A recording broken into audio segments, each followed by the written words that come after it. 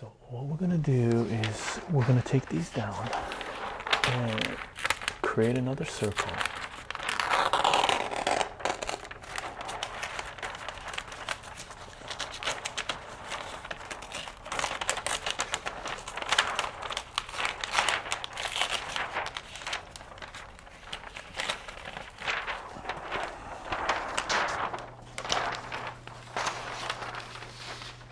So what we'll do is we'll keep this page up so we know our terminology, but when we do need to use that space, and we will need to use that space, we'll take that off, right? And what we're going to do right now is recreate our circle, but we're going to make a unit circle, which basically means that we're going to set the radius equal to 1. And the reason that we do this is because in mathematics we like to simplify our calculations, right? And that's the crazy about the aspect about mathematics, that people that find math hard is they don't have an appreciation for the fact that math is really the language we use to optimize the world, to optimize our understanding of the world. So what math is really about is simplifying things, crunching what's happening in the real world, in the world we interact with, into simpler and simpler equations and simpler calculations. That's what really math is about.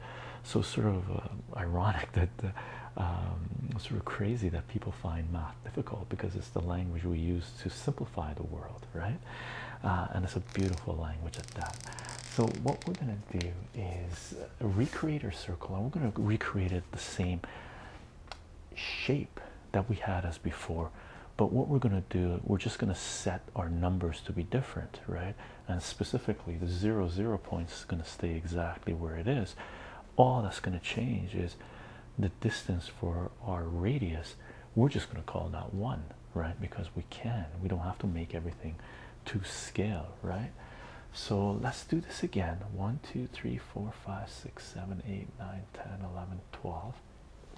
All right, so here's our circle, and we're going to go 9, 1, 2, 3, 4, 5, 6, 7, 8, 9, and 1, 2, 3, 4, 5, 6, 7, 8, 9, 1, 2, 3, 4, 5, 6, 7, 8, 9, 1, 2, 3, 4, 5, 6, 7, 8, 9, right? And I'm going to use the same technique, since I'm not very good at drawing circles freehand. So I got some floss here, and I just put it around this thing and put this point on the center of the circle, and off we go. We're just going to draw. I'm just going to keep it tight, right? I'm going to draw our circle.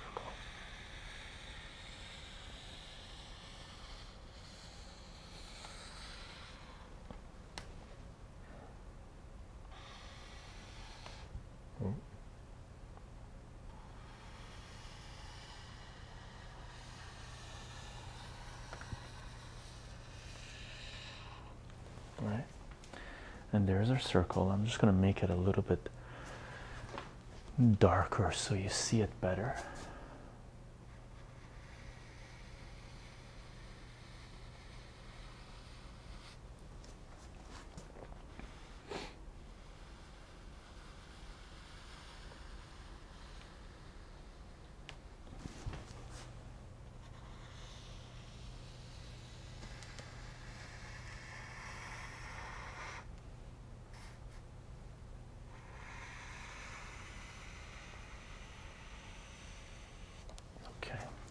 So there's our circle, and we're going to put the grid on here as well. So I'm going to take my light green, right, and let's throw our grid on here, our X and Y axes. Okay.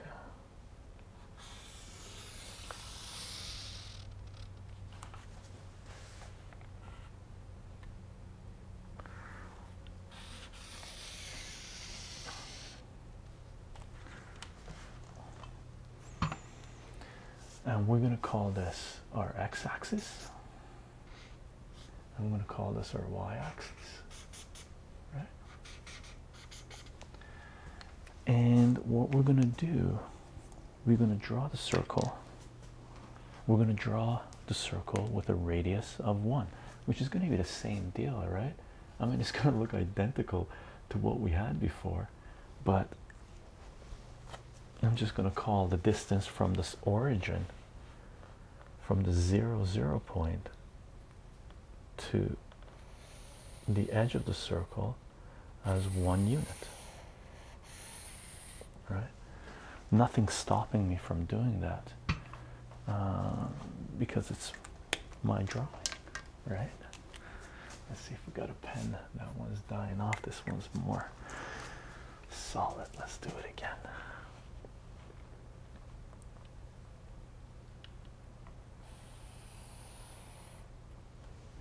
Okay. So what we got right now is a circle, and as far as we are concerned, we're standing right here, right at this point, and this point has an x coordinate and a y coordinate, right? So we're going to call this x and we're going to call this y. Okay, so what we're going to do is draw our right angle triangle, and we're just going to call the radius of the circle 1 unit, 1 anything you want, right? So we're going to call the radius equal to 1. Okay, and I'm going to draw my circle or my triangle, right? That's my right angle triangle. There's my right angle triangle, right?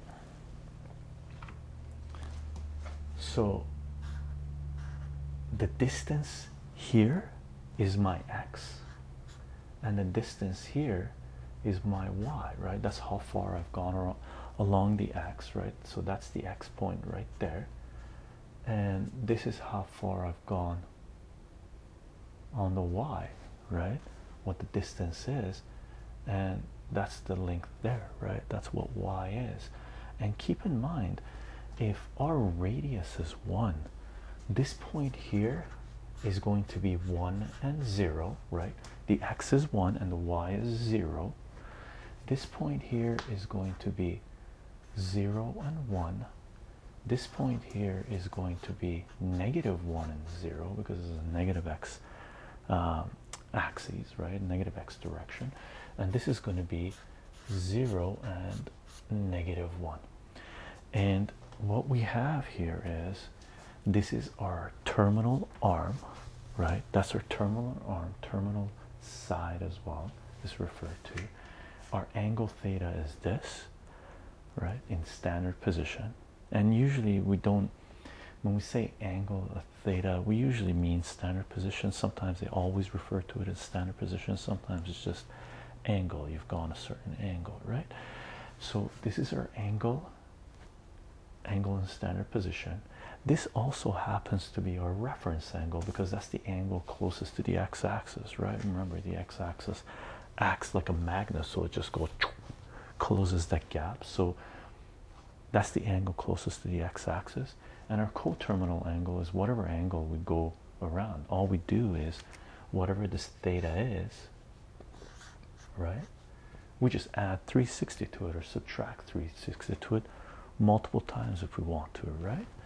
So this is where we left off, right, with the terminology. And the only difference we've done from this circle to the previous circle that we had was we changed the radius, right? And by changing the radius, we made our calculations super easy. This is no longer 9 or a gazillion or 1,000 or whatever you want to think about it. This is a 1. 1 is easy to deal with, right? Easily scalable. Now, what's going to happen is we want to find out as much information about where we are on the circle as we can. So in mathematics, what we do, we analyze things. So one of the things we end up doing is looking at the ratios of the sides of the triangle, because what's going to happen is, let me grab this guy.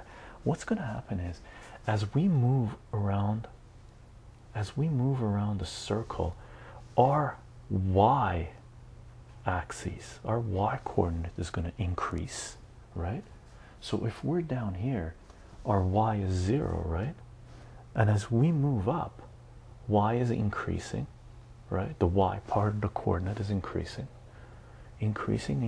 We get to here, and that's 1. That's the maximum y value we can have. And then from there, when we start moving down again, our y value is decreasing. It gets to 0 here, and then from here it goes negative, negative, negative. We get to y equals -1, and then it goes back up again, and where y goes back up again, 0. So our y, the range of our y goes from -1 to 1, and that's another piece of terminology that we have to learn, which is called the range of a function.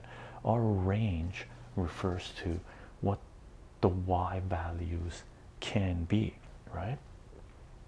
The same thing could be said about the x. If we're standing here, our x value is 1, and as we move this way along the circle, our x value is changing, our triangle is changing, right? Our triangle is constantly changing, right? So as we move this way, our x value here becomes 0. It's the x part, the coordinate. We keep on going, our x value reaches -1. We come back down, our x value goes to 0, and then our x value goes to 1, and so forth and so forth, you know, so far and so forth, right? Or how the phrase goes. So we already used the word range to define what the possible y values can be, so we can't use the range again for the x value. And what we do for that is we call that the domain of the function, or the domain of the relation, because this isn't a function, right? So what we do is we call the possible x values the domain, and the possible y values the range. Okay, so what we're going to do, we're going to take this down and remember these terms, right? The terminal arm is where you end, right? The side that you're ending, where the angle is being measured to. Angle in standard position is from the positive x-axis going counterclockwise. The reference angle is the closest angle to the x-axis wherever the thing might be, right? And coterminal is our angle in standard position plus or minus 360 multiple times, right? So the two new terms that we have to learn is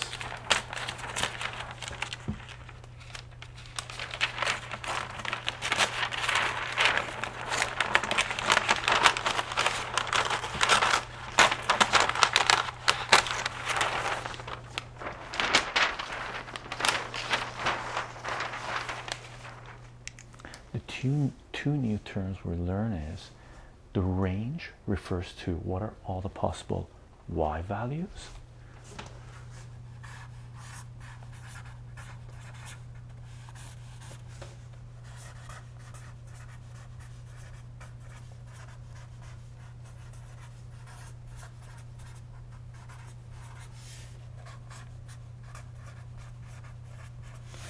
and the domain is what are all the possible x values, right?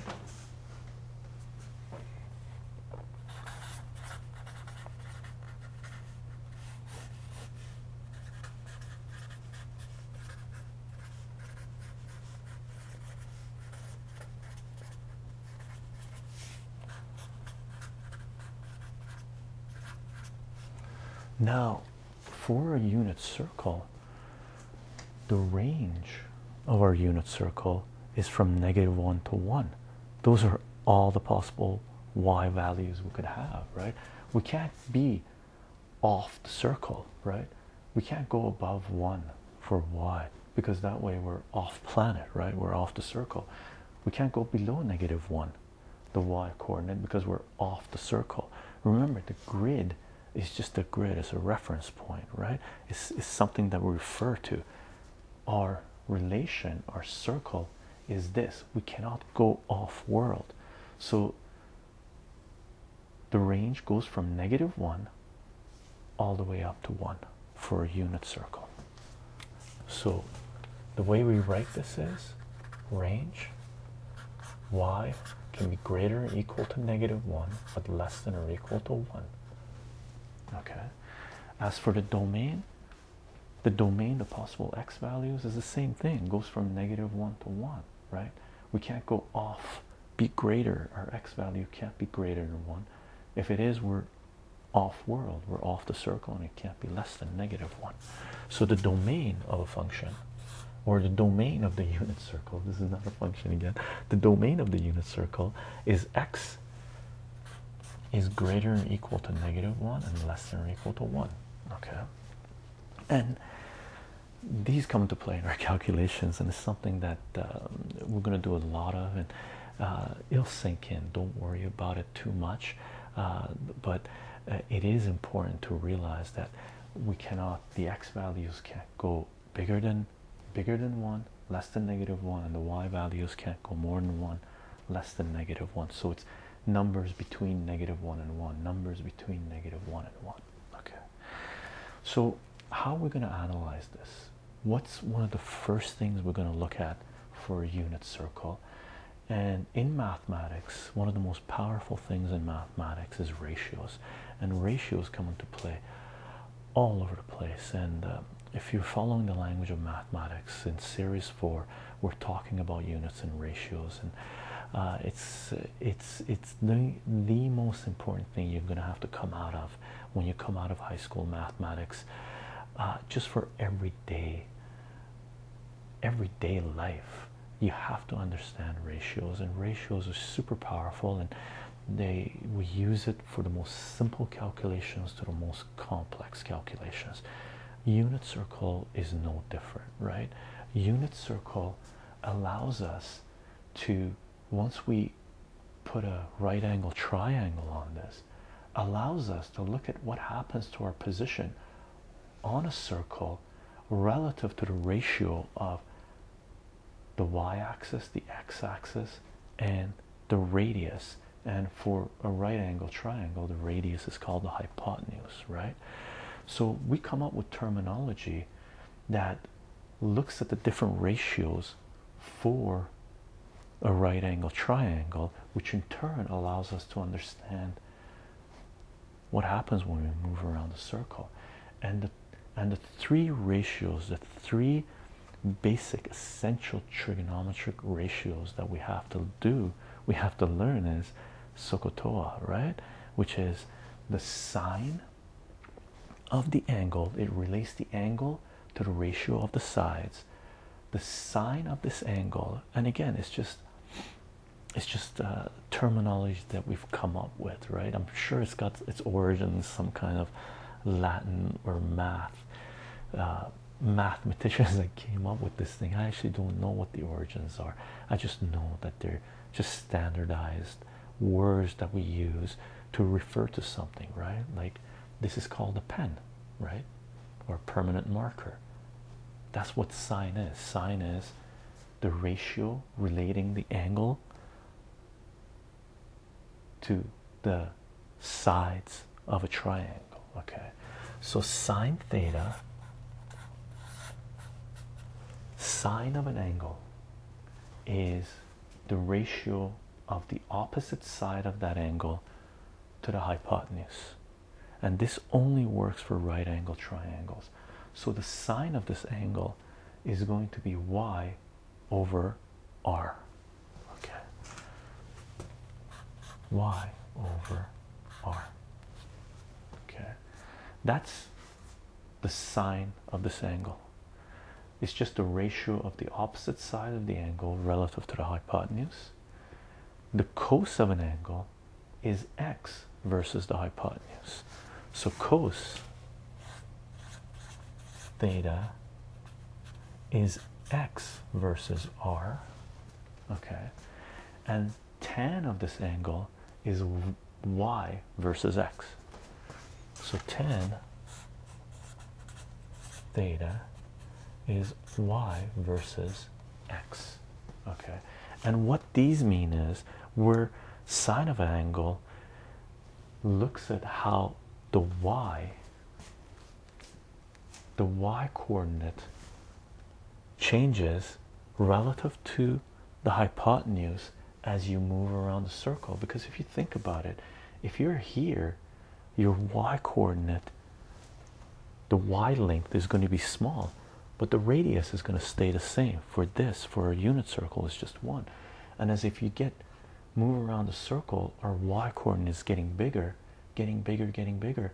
When you get to this point, the y is 1 and the radius is 1, so sine theta equals 1 at this point right here, right? And we're going to explore how the ratios, how the trig ratios change as we move around the circle in a future video.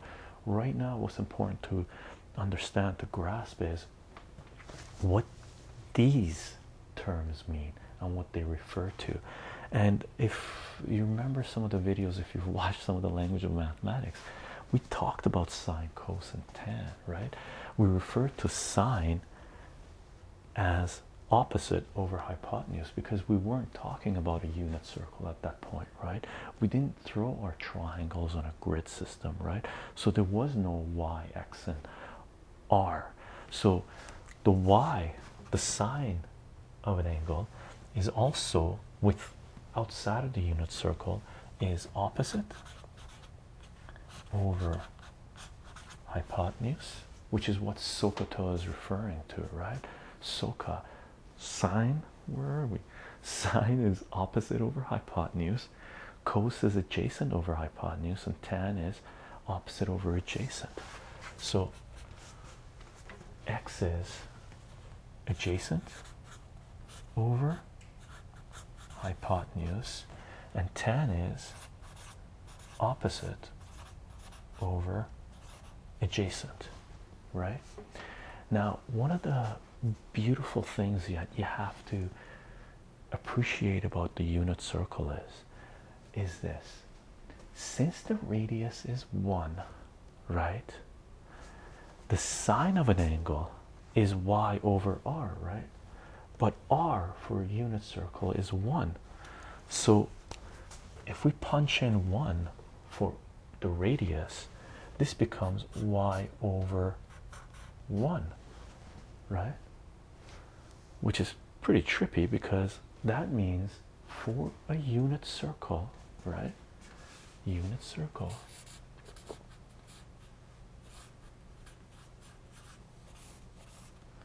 for a unit circle, the sine of theta is just equal to y. That's also true for cos. Cos, if we sub in x, we got x, and we sub in 1 for r, this becomes x over 1, which is just your x-axis, right? So for a unit circle, y is equal to sine theta. That's what we get, right? Y is equal to sine theta. And for a unit circle, x is equal to cos theta.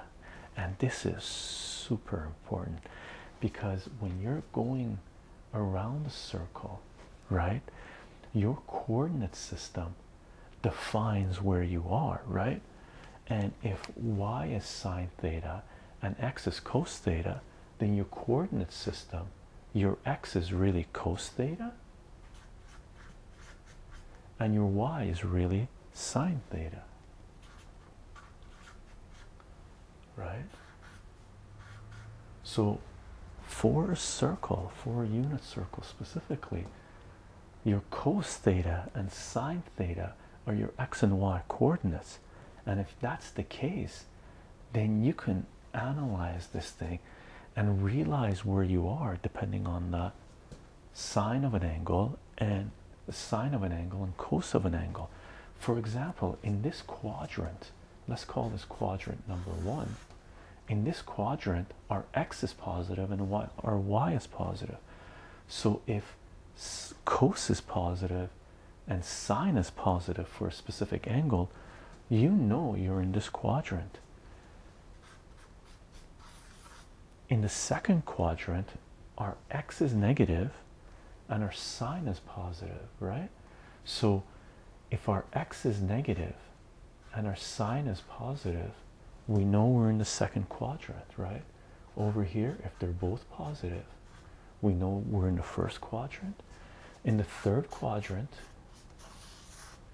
if our cos theta, cos of the angle, is negative, and our sine, our y, sine of an angle, is negative, then we know we're in this quadrant. And in the fourth quadrant, if our x is positive and our y is negative, we're in the fourth quadrant, which is absolutely amazing if you think about it, because we started off with a triangle and a circle, and all we did was look at the ratios, and all of a sudden we're getting a ton of information coming at us that we can, you know, look at something, look at a cyclic function. And remember, this is all about a cyclic function, right? A circle is the ideal cyclic function.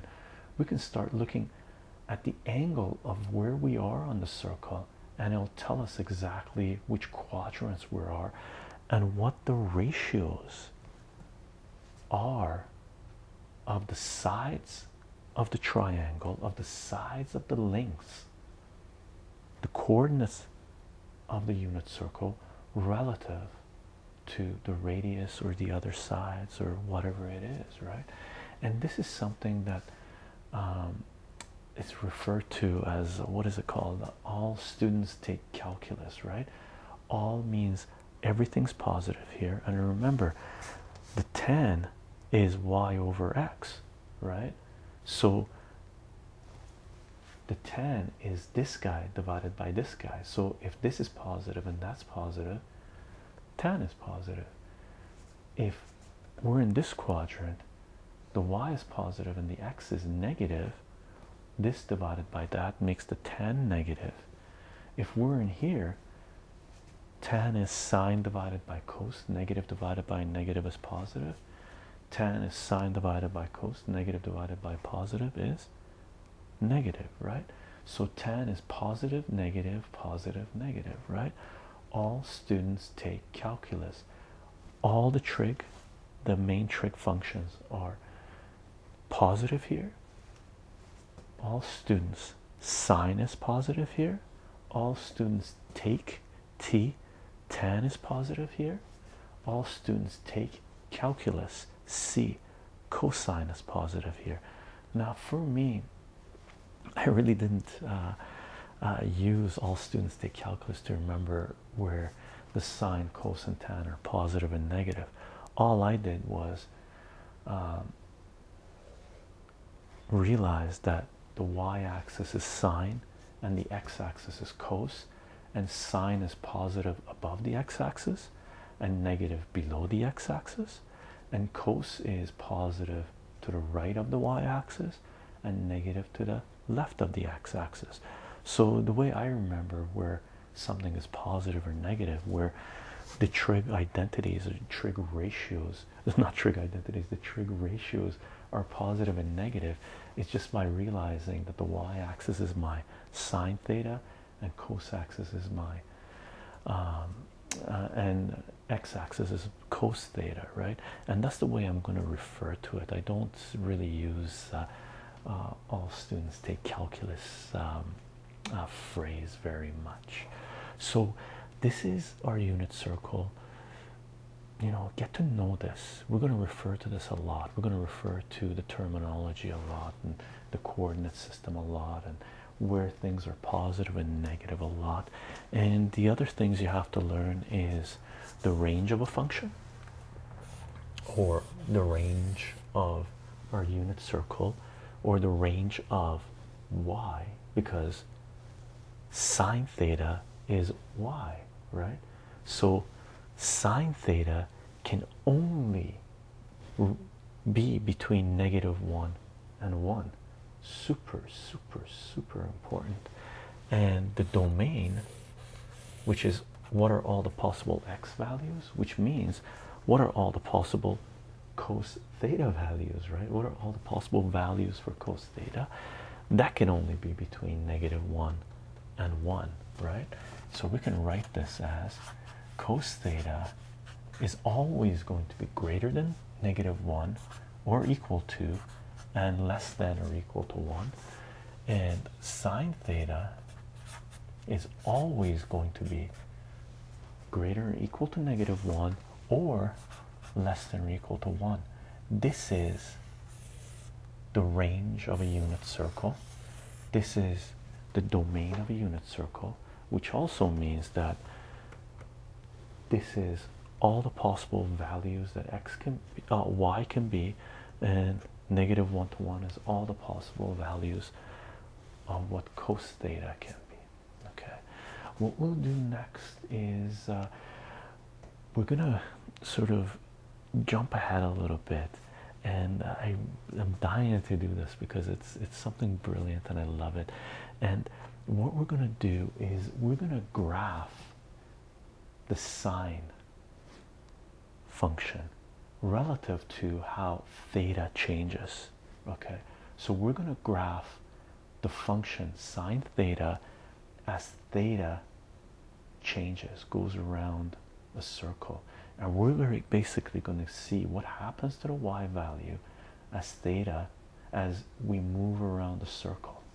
Okay, and it's a beautiful, beautiful wave that I'm sure you've seen, and that's the wave that is super important, that comes into play in so many aspects of our lives. May it be light coming to us, may it be sound, what you're hearing, may it be vibrations, may it be a myriad of other things.